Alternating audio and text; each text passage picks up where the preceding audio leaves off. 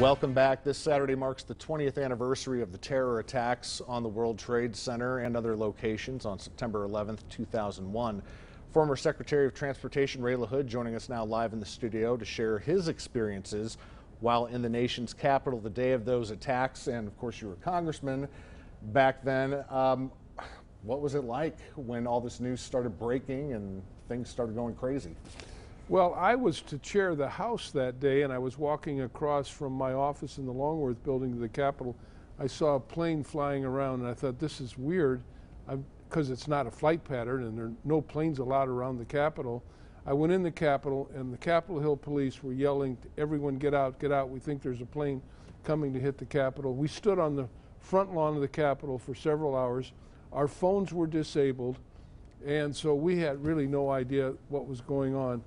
About 20 or 30 minutes after coming out of the Capitol, standing on the front lawn, we heard the huge sonic boom of the plane that went around looking for the White House, trying to crash into the White House, missed the White House and went on to the Pentagon, and boom, crashed into the Pentagon. 140 people were killed, and then we saw the plume of smoke coming up from the Pentagon as we were on the lawn of the Capitol. It was an extraordinary day. And for me, it was an extraordinary day because I was serving on the Intelligence Committee, and we had no idea there were 4 terrorists living in Florida, taking flying lessons, and ready to attack our country. And so for me personally, it was devastating to think that 3,000 Americans were killed, and we knew nothing about these terrorists being in America.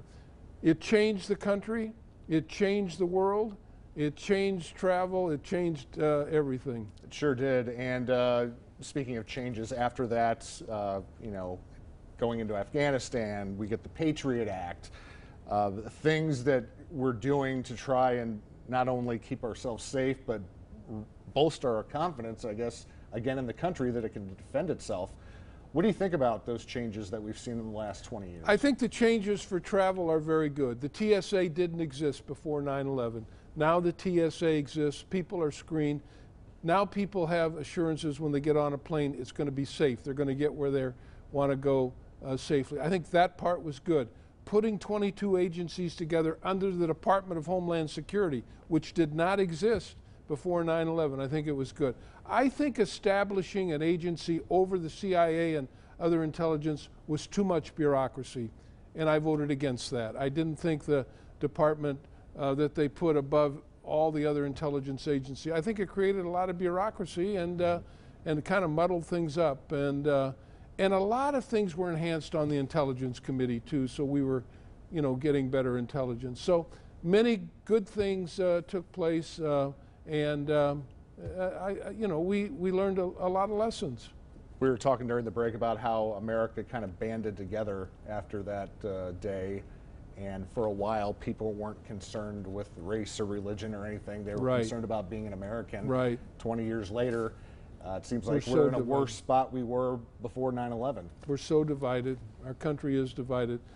But one thing, Mark, on the day after 9/11, anybody that was in D.C. was asked to gather on the Capitol steps on the Senate side. Tom Daschle was the majority leader. Denny Hastert was the speaker.